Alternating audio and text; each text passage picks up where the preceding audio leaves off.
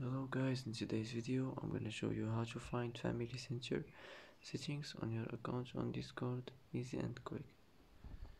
First, click on your profile and now here you will find Family Center, and as you see here you will find Family Center settings on your account on Discord, easy and quick.